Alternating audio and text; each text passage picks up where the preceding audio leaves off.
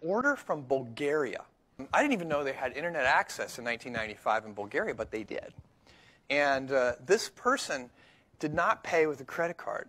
They paid with cash, which is a method of payment we discourage. And they had taken 2 crisp $100 bills and folded them up in a tiny little package. And they took those $100 bills and put them inside a floppy disk. They opened the little metal door and slipped them in the floppy disk. And then they mailed us the floppy disk.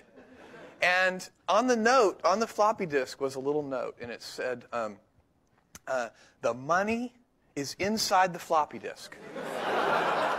The customs inspectors steal the money, but they don't read English. We opened up the little door. Sure enough, there was $200 in there. They had written their order number on it so we could associate it with, and we shipped them their books, and all was well.